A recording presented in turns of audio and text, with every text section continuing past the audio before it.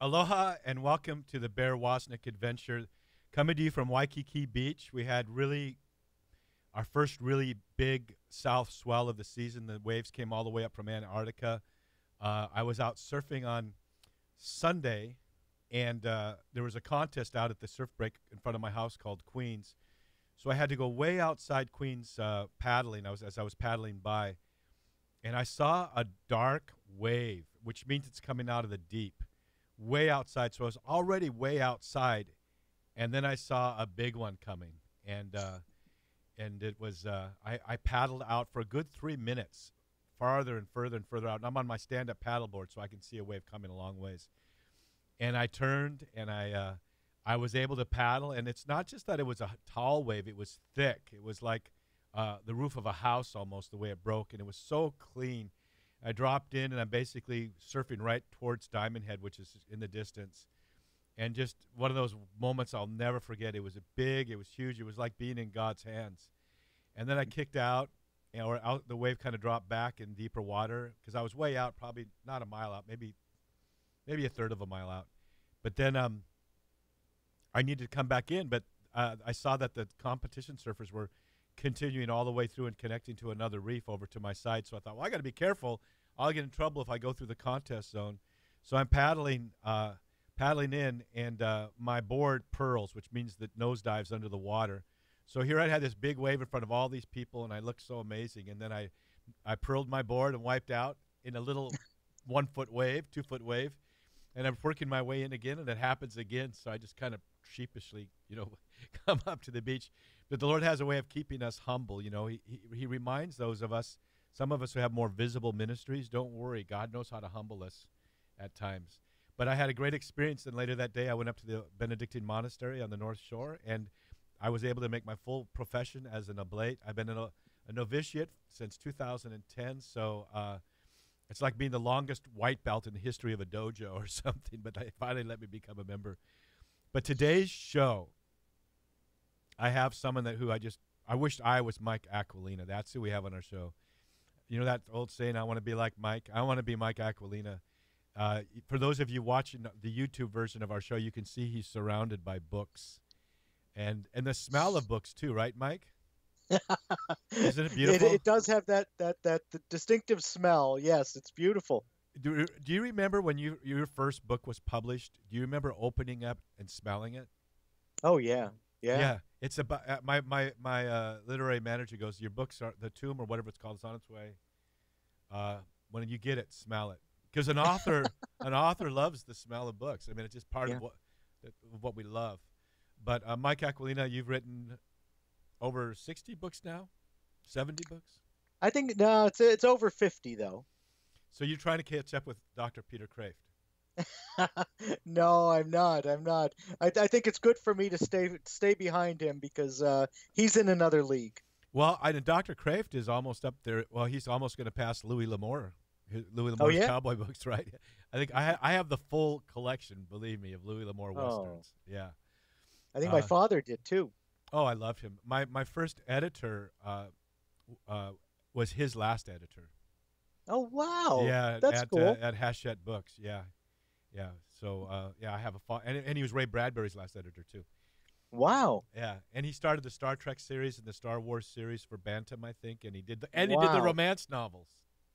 Hey, that was his Kiliana too. So quite a pedigree. Yeah, that's quite great. A pedigree. Yeah.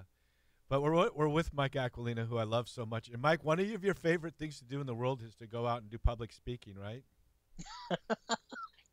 I have a dread terror of it. Me too. But you speak all the time. You must be speaking a couple times a month or more, huh? How many times a month are you speaking? Something like that. Like that. Tomorrow I'm back on the road. Every time I want to schedule an interview with you, you go, well, I'm speaking. But I remember we were together in Kansas City, and I just remember I was dreading getting up there too. And we were like in the green room, and we both admitted it to each other. And now we text each other sometimes before we speak. Yes. I count on your prayers. But the thing is the subject today, the thing that I asked you to talk about, it's something that I really would love to have someone speak with tremendous clarity about. And I couldn't think of anyone better than you. And so this is going to be one of those conversations, I think, that'll go to the very core of the Father's love for us. and our love for Mm. him. Mike, why do we have a sacrifice of the Mass? Can we just start out with what does the word sacrifice mean? Sacrifice is a simple word, really. It's a compound of two things, two Latin words, and at root it means to make something holy, to make something holy, and that's what a sacrifice does. It takes some common object, some possession, and it makes it into a gift or an offering to God. It surrenders the possession to God. So if we look at primitive peoples, this is something that's almost universal. Uh, when they have religious instincts, impulses, what they do is they offer sacrifice to the greater being, the supernatural being. And if we look at ancient religions, whether we're looking at the religion of Israel or the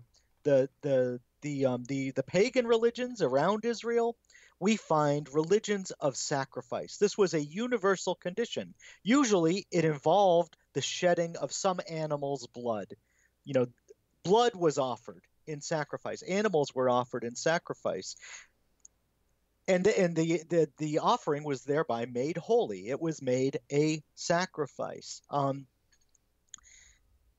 I would say something further about it, that the object that's offered, the gift that's given, is always symbolic of something greater. It's always symbolic of a giving of oneself. So that when we offer an animal's life, we're offering that animal as a sign of our own life. We're offering that animal in place of our own life because we deserve to die because of our sins. We have sinned against an almighty and infinite God, and we don't deserve to live after that. We've broken his law, but we offer this animal as a symbol of our own lives and of our future love. Let's talk a little bit more about that religious impulse, Mhm. because people will denigrate the Old Testament offering that was done in the temple because they say, well, everybody was doing it. But there is something innate in man, when you said that religious impulse, that almost universally causes them desire to want to give to this great unknown God. And in pagan Yes. religions, maybe there was numerous gods, but Yes. there's this impulse within man. I was reading through the Catechism this morning on my morning show about how every man has the still small voice of God. Everyone knows in their heart, there's the laws inscribed on their heart. It's not that we copycatted each other. It's that it's deep within our nature to be a worshiping, to be a loving, look at around you, Waikiki. All these people are here. Why aren't they all? Why does everybody congregate? Why is there this gathering of people everywhere you go? Because we desire relationship. Yes. And the greatest relationship is with God. So, how do you differentiate? Talk about that religious impulse. Well, let's talk about it in terms of human love, because that's something that we might understand a little bit better. One way that I show my love to my wife is by giving things up for her. When somebody gives me a couple of tickets to a football game, right? And I have the tickets, and I look at the date on the tickets, and I see that I've already committed to visit my in-laws that day. And my wife has it on the calendar, and she's looking forward to it. If she knows that I gave away those tickets, it's valuable to her. Okay? She knows that I'm giving up something I want to do so that I can do something she wants to do. That what she wants is more important to me than what I want. And that's symbolic. So my sacrifice is symbolic of my life. I give you everything I have. I give you my time. I give you my life. What is mine is yours. I think that's the kind of love that's expressed in every sacrifice in the Old Testament. It's a complete gift of self. The victim itself is just symbolic of the greater love that's behind it. And the requirement in the Old Testament was first fruits, unblemished lamb, to give the best. Yes, And that's a example of what you're saying. Like with your wife, you don't give her the leftovers. that's right. You're giving That's her your right. very, very best. And so that sacrificial animal is just symbolic. How can you reach a cosmic, eternal spirit, God? Yes. But you And can. Israel, Hmm. the Israelites often got in trouble because they offered second best or Right. third best or fourth best. They were supposed to offer an unblemished lamb. Oh, well, I have this lamb. It's a little lame. It's not going to fetch me any money in the marketplace. Maybe if I just put a little shoe polish over the blemish, that'll take care of it all. That's not a good thing. You're not fooling God because God does not need the lamb. God Amen. needs your love. He desires your love. We're Yeah, talking that's we're, it. we're talking with Mike Aquilina. We're gonna keep talking about this. We're gonna really go deeper with this. Mike Aquilina, who just the thought of him gives me joy, and every time I get to see him, I just can't believe I get to talk with him. He's sold out for Jesus, that's for sure. Mike, where The can they go to? pleasure's mine. Where can they go to? What website should we send them to? Fathersofthechurch.com. Fathersofthechurch.com. And if you're going to describe Mike Aquilina, that's what you'd be talking about, the early church fathers. And you can go to, by the way, deepadventure.com. Get there right after the show. Get your stuff to send to your father for Father's Day. Hey! You go to Mike's too and get his books or get my books. We got whiskey mugs, beer mugs, coffee mugs, cigar samplers, my 7 Virtue cigar samplers that we created. We got all kinds of stuff there. So go there and get your Father's Day presents there because you probably forgot already, and you got to get ready for that. This is Bear Woznick with the Bear Woznick Adventure. We'll be right back with more with Mike Aquilina.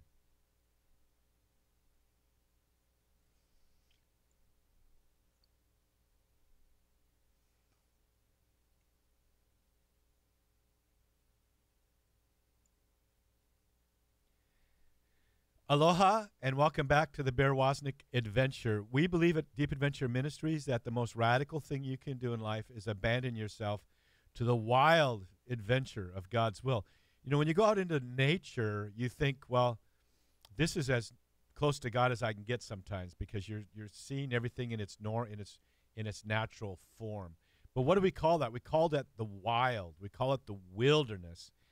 And that's the kind of life of adventure God has for us. When we abandon ourselves to his will, it gets a little bit wild. We don't know exactly where God's leading us or what he's up to. I love Mother Angelica's picture when you walk into EWTN Studios, this big portrait, and she has this look on her, this kind of glimmer, this kind of like mischievous look like, okay, what's taking you so long to get here? And secondly, I know something you don't know, and it's going to be involving a real adventure. So we're with Mike Aquilina, who lives that life of adventure. Hey, Mike, when you're just like living your normal life, you're driving down in the car, like, are you thinking about Athanasius or like? Aren't you? I am. I'm thinking about, oh yeah, when Saint Nicholas punched out Arius. I kind of live in those history books. I spend an hour or two every day reading that stuff too, and you just kind of live there, and they inspire us so much, don't they? They're great stories, for one thing. The stories of the past, and they're inspiring, and they hold us to a high standard. They do. But also, we're dealing there with people who are still alive. These men are in heaven. They're Amen. in that great cloud of witnesses, and they're with us, and they're cheering us on as we kind of play it out on the field here. So they're still with us. We can call on them for intercession, and I do. Me too. And so when I'm reading Saint Athanasius, I'm like, or Thomas Aquinas, like, can you explain this to me, Saint Thomas? But when I made my profession as an oblate in the monastery, I took Athanasius as my Benedictine name. Even though he wasn't Benedictine, he was a forerunner of all the monastic things, having written the book about Saint Anthony of the Desert and stuff. That's right. But yeah, don't you? When you walk into that beautiful opening at the Vatican, the St. Peter's, the square there, all those statues of those saints, powerful looking dudes and women too. Yeah. It just really inspires you. And I've been really studying deep the life of St. Paul right now. An academic sort of going deep of the culture of every city he went to and things like that. And you go, dude, what am I doing? I need to get to work. I need to share the gospel. But Mike Aquilina, We want to talk about this word sacrifice again. Yeah. Can you give us again go over once again how you would describe the word sacrifice? Well, at root, it means making holy. All right. And it's a gift or an offering to someone greater than you are, a supernatural being. In biblical religion, it's an offering to God. That's how you make something holy, by consecrating it, sacrificing it to God. It's an act of love, and as Christians, we see the ultimate act of sacrifice in Jesus' self-offering. When he was there at the Last Supper, he made that offering. He made it in sacrificial terms. He said, "This is my body, and this is the cup of my blood, the chalice of my blood." So he presented himself as a sacrificial offering, the bread or the body separated from the blood taken from the body. And then he made that as an offering to God. And then he said, "Do this in remembrance of me." But it was not consummated until he said, "It is finished," when he was on the cross. And That's when it was consummated. I love that when he said, the word holy, I believe, means to be set apart. Yes. Right. So the sacrifice is this: I'm giving this to you, Lord. Yes. What gives man his dignity and his incomparable worth is not just that we have a spiritual, rational soul, which is the animals don't have; they just have a soul. Is that Jesus became incarnate? He became man, and in that cosmic way that only an eternal being and a God Himself could do, He took on He became all man, but he became one with human nature. And so when he offered himself, he was offering all of us. He was offering. We join ourselves to that sacrifice. We offer Jesus to the Father, but we offer ourselves to the Father too during Mass. So he becomes one with us, and in so doing, he's saying, "Look, I'm giving all of humankind back to you, Lord." We have that free will whether to accept that or not, but there's this great cosmic thing that went throughout time and space, back in time, forward in time, everywhere. If there's just everywhere in the universe, this cosmic offering of. So does that have something to do with it? The solidarity with mankind. Let's do this. Contrast for me Martin Luther's false teaching on penal substitution vis-a-vis how Catholics understand what it means to have the sacrifice. Let me try something different. What I want to do is take it back to creation. Okay. All right. Because you bring up a good point. Our Lord took on our human nature and recapitulated all human history. He elevated it. He restored it. He completed human nature. What is that human nature? Well, when we look at the creation of Adam, we see that Adam was given the garden and he was told to guard it and keep it, right? The two Hebrew words that are used for that purpose are only used in the Old Testament together to describe the work of the priests in the tabernacle and in the temple, the sacrificial work of priests. So Adam was created to be a priest and to offer sacrifice. And what was his sacrifice to be? It was to be the entire world. He was given stewardship over the entire world. Be fruitful, multiply, fill this, offer it, right? That's what he was to do, to be a priest in the sanctuary of creation. But he failed, and he was expelled from the sanctuary because he had profaned it. When Jesus came as the new Adam, he was a high priest in the line of Melchizedek, and he restored the priesthood to humankind. When we're baptized, when you and I were baptized, we were given our share in Adam's priesthood and in Christ's priesthood. We were baptized into that priesthood so that we can make our lives an offering. We can make our work an offering. This desk that I work on every day, this laptop that I type on every day, those are holy altars on which I offer sacrifice. I'm not killing animals here, all right? But I'm killing it, I'm typing. I'm doing my work. You're offering your life's work and your life to the Lord. And that's how we're restoring creation in a cosmic way. Yeah, because Jesus had solidarity with mankind, he could do that. Yes. And having lived, he didn't say, I've heard it said that Jesus came for one reason, and that was to die on the cross. Mm. But Jesus came, he said, to fulfill all righteousness. That's right. That's right. Go ahead, go. You're absolutely right. He came not as our substitute. He came as our brother. He came to empower us to do as he did. All right? We're to go after him and follow in his ways and imitate him and to work with him.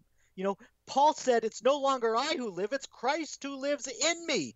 He's the one who's working through my hands when I'm doing my work. It's his blood that's coursing through my veins. It's his flesh that's in my body as I'm doing my work that I got to do day after day. It's not a matter of substitution. He came to empower us to live as he lived, to die as he died, and to make our life and death an offering. In my body, I make up what is lacking in the suffering of Christ for the sake of his body, the church. In my flesh, I make up what is lacking. What's lacking in the suffering of Christ? Only what he willed to be lacking so that I could do it. That's what a big brother does. He says, he doesn't do it for you.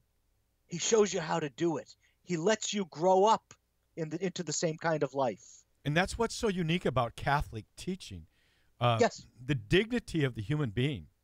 Yes. Is so, Martin Luther had this novel concept of penal substitution, which is basically most Protestantism buys into, that Jesus came for one reason, and that was to go to be. It's like I heard when Governor Alcuin once say, I think I forget the man who was the break-in guy for Nixon, Chuck Colson, when he was he was convicted, and then Alcuin said, "Look, Chuck Colson's family is not doing so ill or something. I'll take his place and go to prison for him," and that's penal substitution. I'm going to go to court, and God the Father is going to be in heaven. Jesus is going to go to the cross, and God's going to judge him for my sins, and Jesus is going to pay the ultimate price, and die for my sin, and then the judgment, the just judgment of God will be visited on him instead of on me. So it's kind of like God saying, don't sin, because if you do sin, you're going to die, but never mind, I'll die instead for you. It's I'm going to have you develop this thought when we come back in a short minute, okay? Just explode the myth of penal substitution for us when we get back. I don't think I did a good enough job explaining it, but we're going to explode that myth. This is Bear Woznick with the Bear Woznick Adventure. Not buying into penal substitution vis-a-vis understanding that God the Father's love by giving his Son to us in love, and Jesus giving himself to us in love. What a contrast. We'll be right back with Mike Aquilina. This is the Bear Woznick Adventure.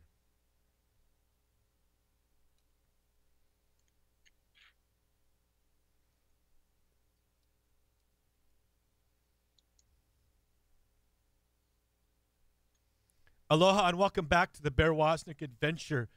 We need to deal with Jesus. We need to get, the great scandal of the cross. Why the cross?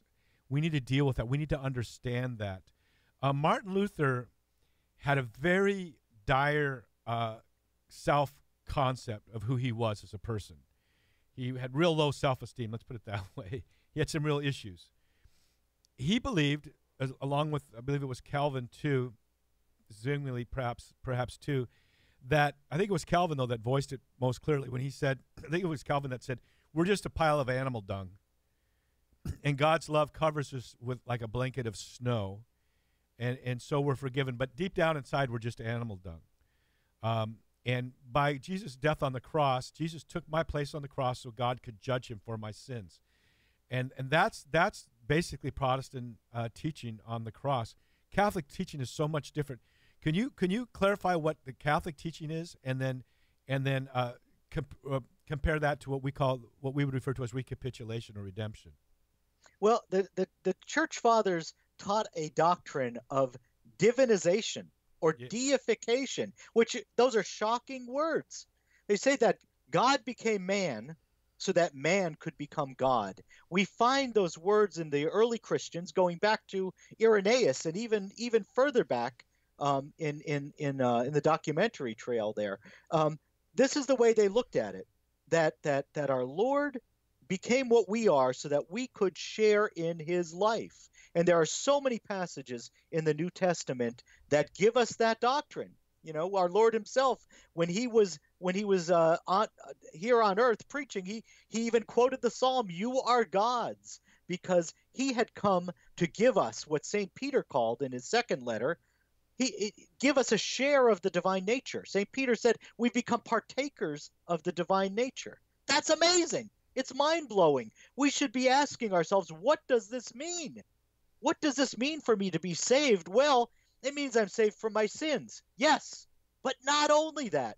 You're saved from your sins so that you can share in God's life. Salvation from sins is necessary, but it's only preliminary. It's the penultimate step. The ultimate step is to share in God's life. And that's what God gives us in the sacraments. We become partakers of the divine nature. When Jesus gave himself in sacrifice at the Last Supper, it was completed on the cross. And many times in the New Testament, we find this referred to as a once-for-all sacrifice. It's once for all, but it's not once and done, because our Lord said, do this in remembrance of me. He established a sacrament of his offering, a sacrament of the sacrifice, so that we would share in it in the way he intended, as long as there was life on earth. So God offered a sacrifice. God the Father gave a sacrifice. Yeah. What could a father do? What could be more of a sacrifice than for a father to give a son? Well, you know, you think about it. Jesus' sacrifice on the cross was really just an image in time of God's life in eternity. It was a complete giving of self. What goes on in eternity? Well, we have the life of the Trinity. The Father pours out his own life in love for the Son. He gives everything. He holds nothing back. That's the way Scott Hahn always puts it. And the Son returns that love to the Father. He gives everything he has. He holds nothing back. And the love that they share is the Holy Spirit. This is the life of the Trinity in heaven, and it's the life we see on the cross. It's the life we receive in the sacrifice of the Mass. God himself gives us his body, blood, soul, and divinity. Jesus gives us his flesh and his blood. And God himself doesn't have anything more to give us. He's given us everything he has so that we can share his life. It's amazing. Yeah, you know, and it's not just I'm not minimizing it. Jesus gave his all, but the Father did too. That God the Father's view of Christ on the cross was his ultimate gift to mankind in his Son. It wasn't him saying, "Hey, I'm going to put all their sins on this guy, and I'm going to, cause them to die for their sins." It's such a perverted view of a sick mind that would teach that. But historically, Catholic teaching has always been, this is God the Father gave us sacrifice. God the Father gave his Son for us. First, we need to look at the Father giving his Son. Then we look at the Son giving his life for us to the Father. And then we need to see ourselves there with him in solidarity, offering ourselves to the Father through Jesus. And by thus, we enter beatitude and we become partakers in his divinity. Go ahead, Mike. And through the Son, the Father gives us the Holy Spirit, so that the Holy Spirit dwells in us as the source of unity in the church, as the source of integrity in our own person. This is a beautiful, beautiful reality that we see in the second chapter of the Acts of the Apostles, that God pours out the Spirit upon the church. All of these people, thousands we're told, receive the Spirit on that Pentecost Sunday. And from who does the Holy Spirit proceed, Mike? Proceeds from the Father and the Son. The Father and the Son. The Father That's right. and the Son. And the some Father of the ancient... and the Son send us the Holy. Their love is given to us. Both of them, not just the Father. The Father and the Son give us the Holy Spirit. It's the mutual love of the Father and the Son. That's the way the Holy Spirit. That's the way the Holy Spirit is portrayed. Some of the fathers of the church say that the Holy Spirit proceeds from the Father through the Son, which amounts to the same thing. But it's so beautiful that the Holy Spirit is this love of the Father and the Son. So when Jesus came, he offered his human nature, but he also gave us his when he went to the Father. That's why it's so cool. The Holy Spirit didn't come to man while Jesus was on earth in his resurrected state. The Holy Spirit came to man when Jesus went to the Father, and there they were, and they sent us the Holy Spirit on Pentecost. Yes. So beautiful. Yes. So the letter. Go ahead. I'm sorry. No, Mike, go ahead. The letter to the Hebrews shows us Jesus ascended to the throne, taking his place at the right hand of the Father. It also shows Jesus as the eternal high priest, perpetually offering his body and his blood to the Father. And that's what we take part in, what we participate in when we go to Holy Mass. Every single time we go to Holy Mass. Okay, so now let's take a little trek. Adam and Eve. They covered themselves with a fig leaf, but God killed the first animal in a sense. He covered them with an animal skin, right? You see from the very beginning a sacrifice in that sense. You do, and you see sacrifice as a constant theme. It's very interesting that even like right after the story of Adam and Eve, the next story we have is the story of Cain and Abel, which is all about sacrifice. And what was it that Cain offered? Cain offered his fruits as a farmer, his harvest. But the difference is Abel offered what? Abel offered a lamb. Amen. Abel offered a lamb. Yeah, and so there was blood. But there was blood. And it's interesting. I think that it wasn't so much what they offered, but what was inside when they offered. That Cain was really holding something back. He wasn't sacrificing with a pure heart. How do we know that? Because he wasn't thinking about God. He was thinking about Abel.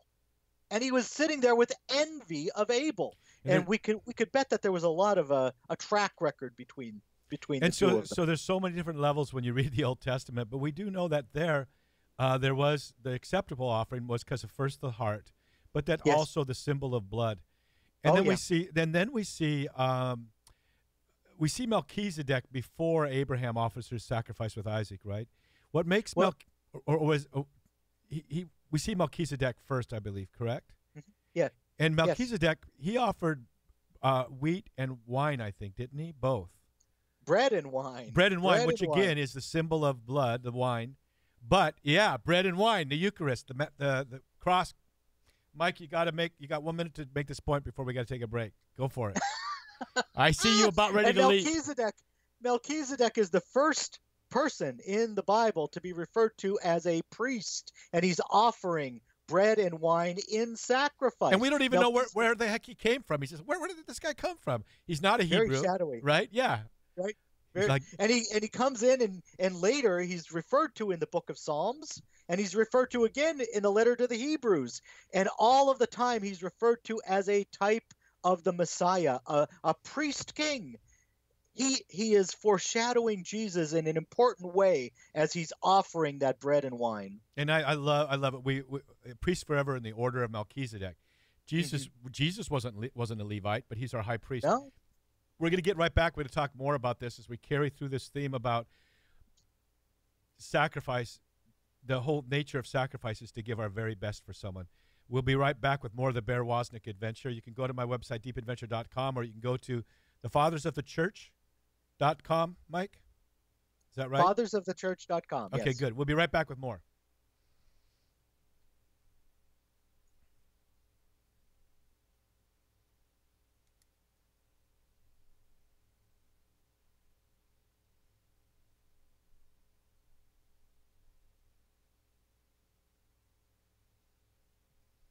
Aloha and welcome back to the Bear Woznick Adventure.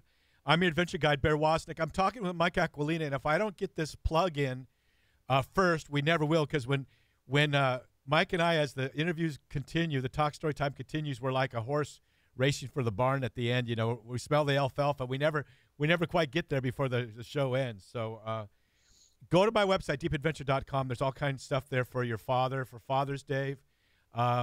Books, of course, and our cigar samplers, our 7 Virtue cigars, which, by the way, we are going to be hosting or help hosting the cigar nights at the Napa Institute this year, Mike. We're bringing it. We have our 7 Virtue cigars, all 7 Virtues, premium cigars, different cigar for each Virtue, and there's a label on there, beautiful label, and inside is a quote from one of my books on the virtues. So I mean, it's cool. We got all kinds of stuff for the fathers. But okay, there now, and Mike's website is thefathersofthechurch.com. Okay, we got that out of the way. Now, Mike, I'm just going to take this little. We're going to go a little bit more. Now, Abraham is called to bring his son, his only son. Even though we know he had a son by Hagar, but God calls him his son, his only son, because he was the son of the promise. That he was promised a son in old age. And now we see an altar. What was that all about? Abraham with his son Isaac. How does that point to us, the cross? I think that's the most vivid image for us of an ultimate sacrifice. A lot of people can imagine offering themselves as a sacrifice. You know, soldiers have to face this reality when they go into battle, that they are laying down their lives. But we can't quite wrap our mind around offering our beloved children. I mean, that's too much for us. You know, the mind just shuts down. And yet that's what God seemed to be asking of Abraham. Now, God knew from the beginning how the story was going to end. But this was Abraham's great test. This was his second vocation. He was called to the promise, as you said. He was promised land. He was promised offspring. He was promised all of these great things. But did he really believe the promise? This was his test. And he passed the test with flying colors. The angel came and stayed his hand when he was about to make the ultimate priestly act that a human male, a father, can imagine. He was going to offer his only son on an altar. You know, God intended that to show that the kind of act that the father did when he sent his son into the world. This is something profound. It's more profound than we could ever wrap our mind around. He asked Abraham to give his very, very best. Yes. When you have a son when you're young, it's huge. To have a son after your wife is no longer fertile in your old age. But here's the thing. Where did this take place? I mean, he says, Abraham, go to the place I'm going to show you. Abraham, I think, got up early in the morning and had to walk, I think, several days. And where exactly was this altar, Mike? Well, according to tradition, it was in what would later be Jerusalem. You know, the place of the temple where the offerings would be made from Israel. The offerings in atonement for the sins of the people would be made there, you know, as far as the Israelites were concerned, forever. Okay? Jerusalem, though, is also the place where God's only son would be offered in sacrifice, in the atoning sacrifice that was once for all, and the only sacrifice that was sufficient to take away sins. So he traveled several days, just the father and the son, traveling, and he gets to this place, Mount Moriah, which is right next to Golgotha, right next to the temple. He went several days specifically to go to that mountain. Yes. As that foreshadowing. Okay, now I want to ask you this question. Jesus is on the cross. He is giving all that he can. The Father is giving all that he can by giving us his son to show us his own sacrifice, his love for us. And he dies, and the high priest enters the Holy of Holies. The temple curtain is torn from the top down. Tell us about that moment. Well, that moment marks the end of sacrifice in the temple. Now the once for all sacrifice has been consummated. And eventually, that once for all sacrifice will be extended to the entire world through the Mass, because our Lord said in his offering, "Do this in remembrance of me." And the church would always do this in his memory. That would be the memorial sacrifice ever afterward. There would be no other sacrifice. All other acts of offering, all other sacrificial actions. Every morning I make a morning offering. I am offering my day in union with the sacrifice of the cross and the sacrifice of the Mass offered throughout the world. The prophet Malachi had predicted this when he said, "From the rising of the sun to its setting, that pure offering would be made in the fullness of time." Okay, when the Messiah came, the Messianic age, that would be the sign of the Messianic age, that the offering that was pure would be made from the rising of the sun to its setting, always and everywhere. And so, yeah, you see this. Now, I've heard it said, that some Protestants say, well, you're re-sacrificing Jesus. You're re-killing him at Mass. So what does that mean exactly? Tell us about that cosmic thing of tell us what it means to be made present again. Catholics and Protestants agree that the sacrifice of Jesus on the cross was a once-for-all sacrifice. What Catholics believe about the Mass is that it is the representation of that sacrifice through all time. That this is the way Jesus willed for us when he said, "Do this in remembrance of me." This is the way he willed for us to have contact with that moment, because he wasn't just dying for those who were standing at the foot of the cross. He was dying for all mankind. And so he wanted us to be able to experience that sacrifice up close and in a personal way. And he said, when he talked about his offering, when he preached about it in one of his longest sermons, he said that we would eat his flesh and drink his blood. And if we didn't do that, we would have no life in us. Well, he said, "This is my body." He said, "This is the cup of my blood." And he said, "Do this in remembrance of me," so that we would know how to check into that sacrifice and be one with him through the sacrifice. Yeah, but Mike, that couldn't be right, that Jesus wants us to eat his flesh and drink his blood. I mean, but here's what happens. He's like the uncle that shows up at Christmas and you're like kind of embarrassed of him, right? You know what I mean? Yes.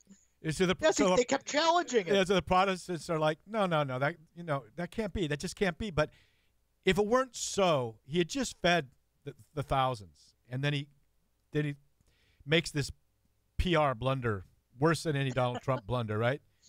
Eat my flesh and drink my blood, they go. And he lost all of his disciples because of it, except for the few. He even said to his apostles, "Are you two going to leave me?" He lost thousands of followers because he made that truth statement.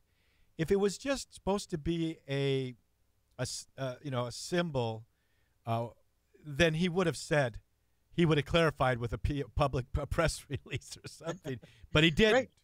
No, and they gave him every opportunity through the questions they asked. Well, tell me about when Jesus appeared to the disciples on the road to Emmaus then. And, that's another sign that this is what he wanted. As soon as he rises from the dead, what's the first thing he does? He walks on the road to Emmaus. He opens up the scriptures for them, and then he is made known to them in the breaking of the bread. They knew him in the breaking of the bread. And then what happens? From there, from the end of St. Luke's gospel, we go to the Acts of the Apostles, and we find that this is what the church is all about. Everywhere the church goes. Reading of the word, breaking of the bread, reading of the word, breaking of the bread, again and again and again and again. Liturgy of the word, liturgy of the Mass. And that's what we're doing today. Yeah, what's so cool about Emmaus? At Emmaus is, here's Jesus. He's doing what we kind of did, only probably a little bit better maybe. Yeah. He went from the Old Testament and explained all the verses about him. And then he blesses the bread. Yes. And he's gone. Yeah. He blesses the bread and he disappears. But he's not gone. He's there. He's in the... After that blessing, Bear, I mean, you know that. He's really present. They don't need to see flesh and blood. physical body. He's right there. He's right there in the host. Mike, we ran out of time. The horse needs to get into the barn again. Isn't this a great conversation? We do this every time. Isn't this a great conversation? It is. So wonderful. It is. And too bad Mike doesn't have any, passion about this stuff. Mike's website is fathersofthechurch.com. There's so many great books. What would be a good book for Father's Day, Mike? Oh, The Fathers of the Church. Oh, there you go. That's one of his titles of his books. Or you go to my website, deepadventure.com, and we all got all kind of stuff there too. Hey, I want to remind everybody, we are going to Greece in May. We're going to be traveling in the footsteps of St. Paul. And, of course, you can't go to Greece without a cruise because a lot of it is islands. We're going to go to Greece, Philippi, Thessalonica, Athens, Ephesus, island of Patmos. And we're just happening to stop by at Mykonos and Santorini at the end of the cruise. So it'll be partial land, partial cruise. Go to our website and find out more about our adventure to Greece. Aloha, Mike Aquilina. Thank you. Hey, thanks for having me. Okay, aloha.